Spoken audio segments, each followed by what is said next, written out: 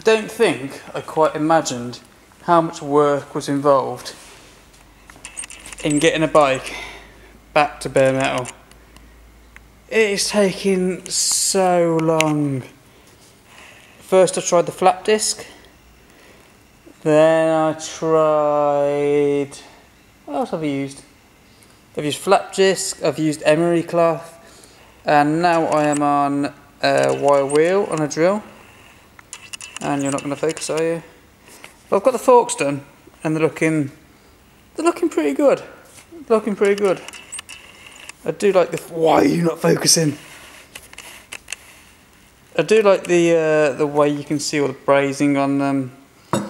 It's still a kind of rough finish, which I like. Like, you can still see the brush marks in it from the wire wheel. But yeah, we're getting there. So they're the forks, and the frame is in the stand now. I'm having to do this at work. So behind you, you've got the wire wheel, but it's trying to get into all these gaps. That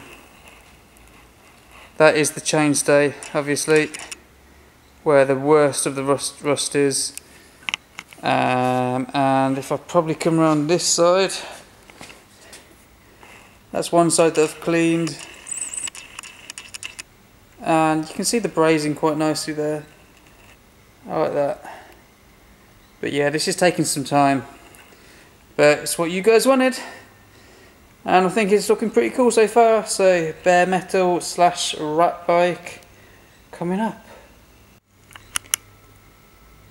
I feel like the grinder is the quickest method, but man, it's pretty dangerous. Just catching the edge and it's all over. It flicks up. Poof. But yeah, definitely wearing all the right PPE, mask on, glasses on. I don't want any of that stuff flicking in my eyes.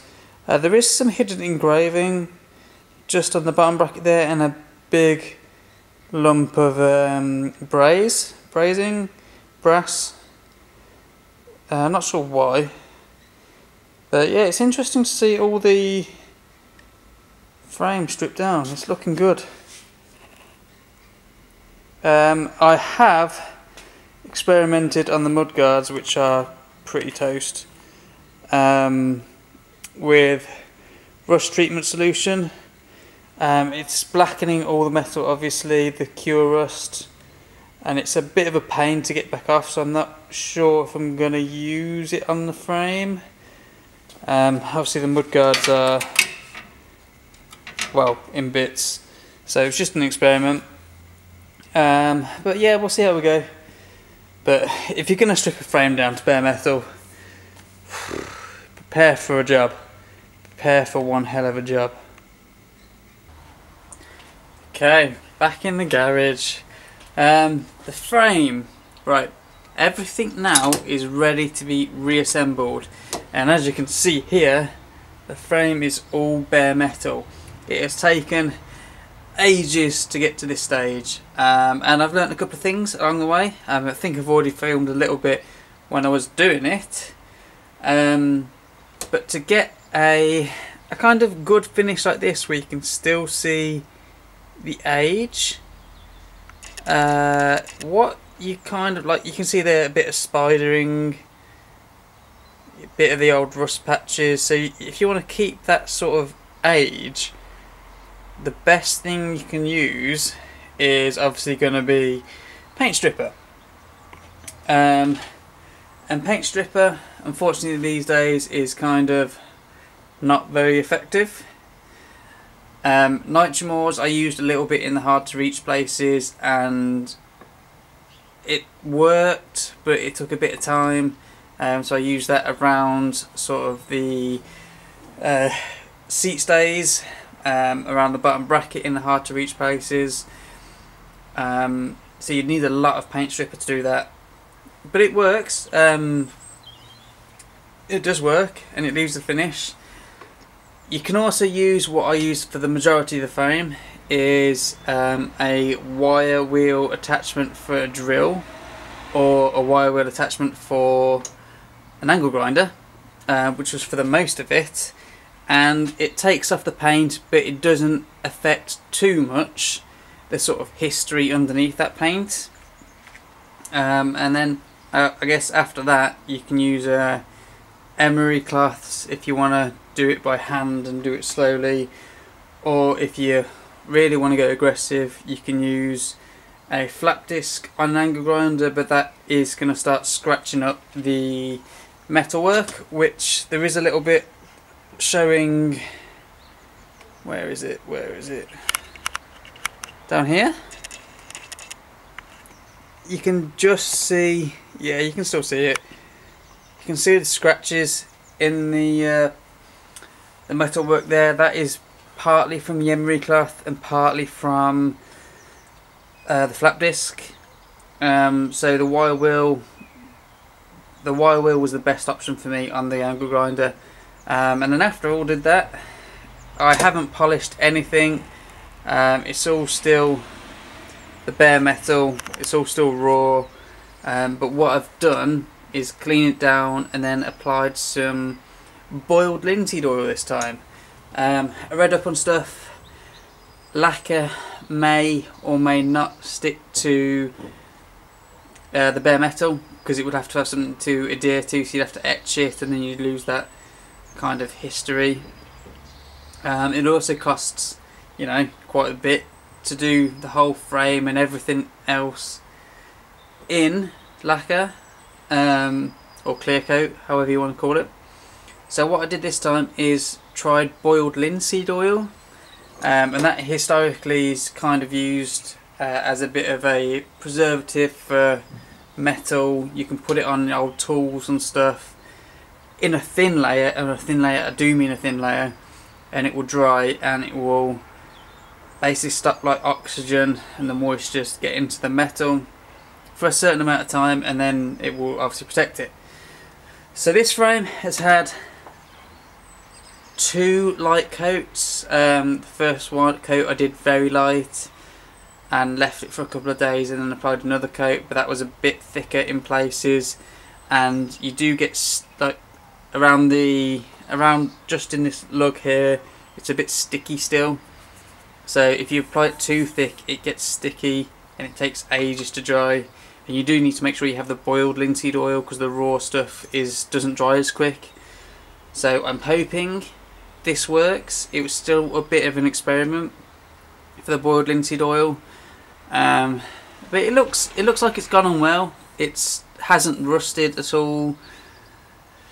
It went on quite easy. It dried quite quick. As long as you do the light coats, it should work. But it will have to, I don't know, I'll have to give you some updates later on to see if it has worked and if it has protected the frame from rusting.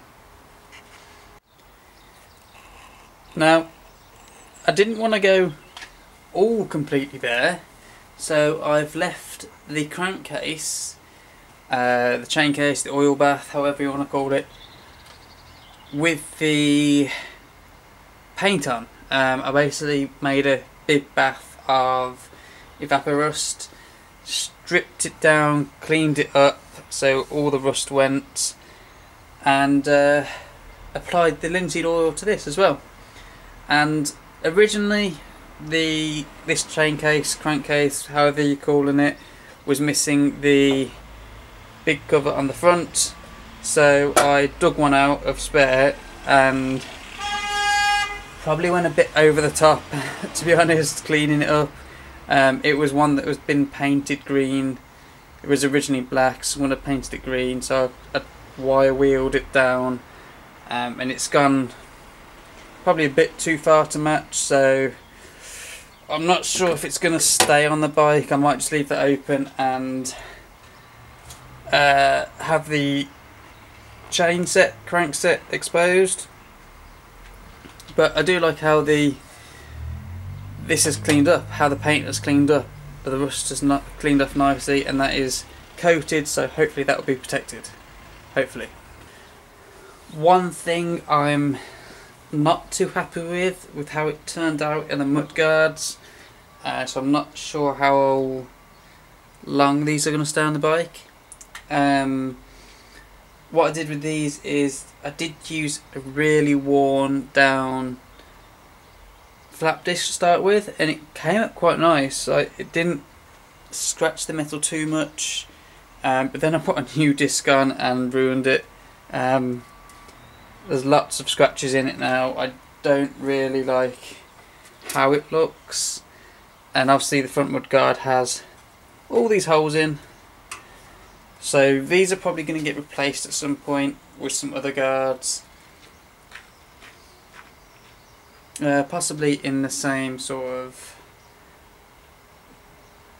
style as the crankcase. But yeah, I'll put them on for now, and then we'll see how they look. But yeah, that's a brief rundown of what I've done. All the other parts, all the chrome that you're going to see me put on now, they've all been cleaned and then evaporust. Nothing has been polished up, because it's still going to be kind of a ratty bike. So yeah, everything should be ready to be assembled now. So I'm going to get to that.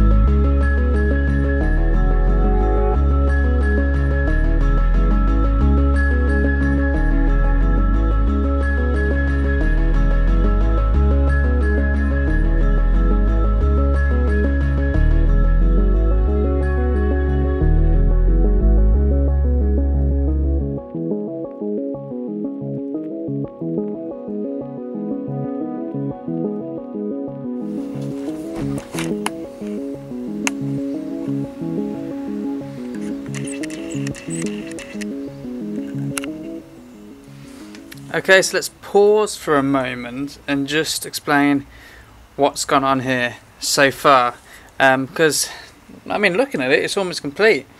I've put everything together. Everything has been greased up when it's put back in.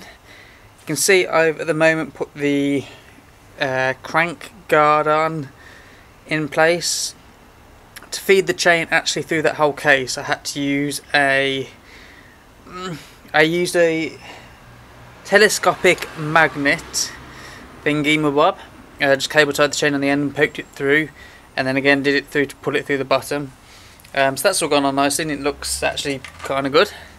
Might look better without that case on, so the crank's exposed, I'm not sure. As you can see, there's a new Brook saddle on there, so that's good. Yeah, everything's going together.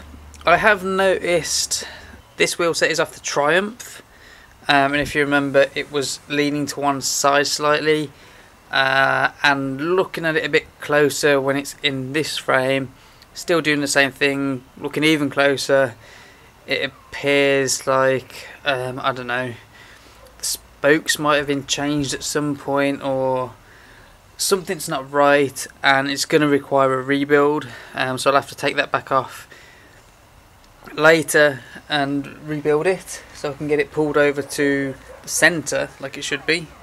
Yeah, the mudguards I'm honestly not too happy with. I've put them on.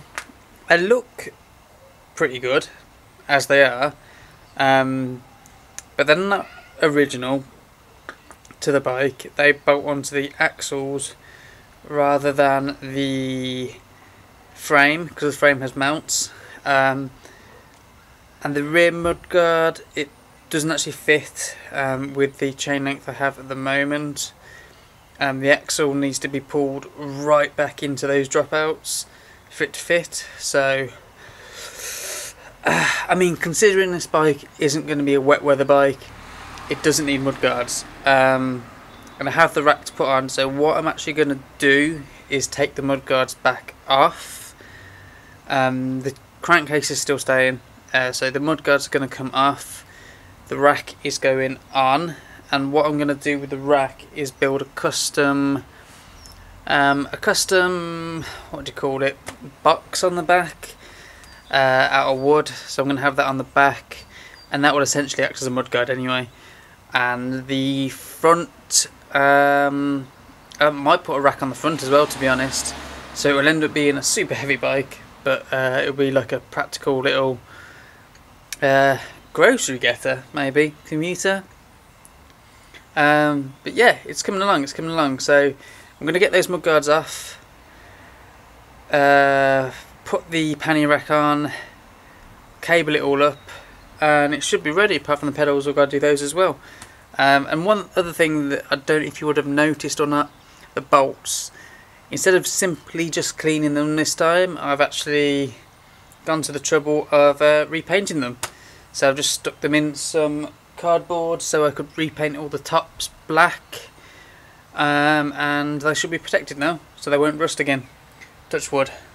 But yeah, back to the build, I guess, and it should be finished today, hopefully.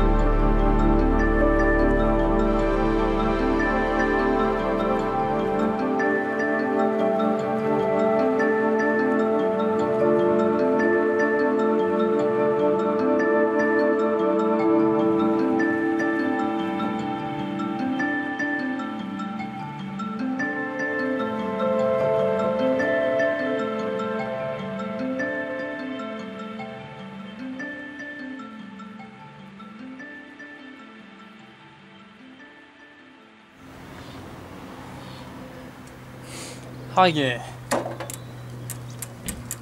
This seems to work. Change down. Middle gear seems to work and engage. Low gear seems to work and engage. I think we're good. Do not know how long I was recording for then. There we go. Done. Done. It looks glorious. I mean, that has taken hours of stripping of that frame, but it's all come together really well. The mudguard issue is the one thing that is probably going to get some comments. I don't think those mudguards that it came with were right for it, or I don't think I did them right. So I'm happy with them off at the moment, and as I said, it's not going to be ridden in the wet. So I'm not really worried about having mudguards on. I am going to make up that rear carrier, fit on there. But yeah, it's been a learning experience, and it's come together well, and it looks awesome. So where was I? Yeah, the process was a learning curve, working out the best way to strip that paint off. Took a bit of experimenting with, but I got there. That wire wheel on the oh no, right, typical. Okay, we're back up. There we go. The wire wheel on the drill, on the grinder, seemed the best method, and a little bit of help with one on the drill as well, just to get in the recesses with a bit of paint stripper. Seems to have worked really well.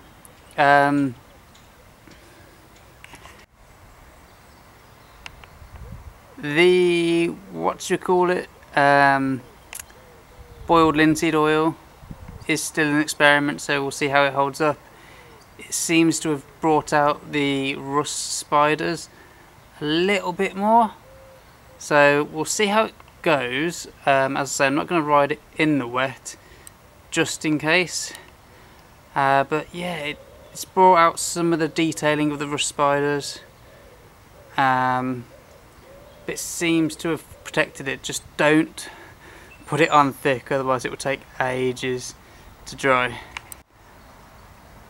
All the chrome is cleaned up with just degreaser to get all the dirt off, and then some evapor rust, and it's all come up really nice.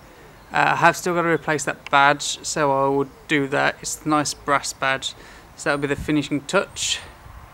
And yeah, all the cables, I've used some braided outer cable just to finish it all off. The special kind of thing I did here was just really to replace, the bike didn't come with these type of pedals, the old rubber pedals. I had these spare. They're not very good condition on the barrel, but I thought I would replace the rubber blocks, which are all split, with wooden, which will match the wooden rack box when I make it. And yeah, I wanted to add a bit of colour. I know I've got the yellow wool, tan wool tyres, but I thought keeping the chain case in the original paint, just stripping it down with evapor rust and then sealing it, would add a bit of colour to it, and I think it has. I think it works well. Now obviously the main benefit of a naked bike is to show all the detailing of how the bike has been built, and that really comes out in all the brazing left over. It also shows obviously all the rust spots where it's corroded, and one of those in particular is here. Bit more here. So that's where the deepest part of the rust was, just on the chainstays. So I'm going to monitor that carefully to see how it goes. But that is the bike in its full. So I hope you like how the bike has turned out and the progress. Hopefully there's been some information in here that has maybe been useful. If you've got any more questions about it, just ask them in the comments and I'll do my best to answer, because I'm not sure if I've covered everything. But I'm going to take it out for a test ride it round, build that rear carrier for it. I'm probably going to get a front carrier for it as well, and fit a set of dynamo lights once I've completely sorted that front wheel, because that is still one job left to do. But yeah, definitely happy I kept this, because I was gonna throw it. So it's turned out nice. As always, thanks for watching. Subscribe if you want to see more. Like and comment or dislike this video to your heart's content. And we'll get on to the next build. Not sure what that's going to be just at this moment. Possibly some more to the doors. Kirk is putting up a good fight. If you're following the updates, you can have a look on Instagram, and I'll try and post them to my YouTube feed as well. But the Kirk is putting up a good fight at the moment. But yeah, hopefully that won't be too long. So I'll leave it there. Thanks for watching again, and I'll catch you in the next video.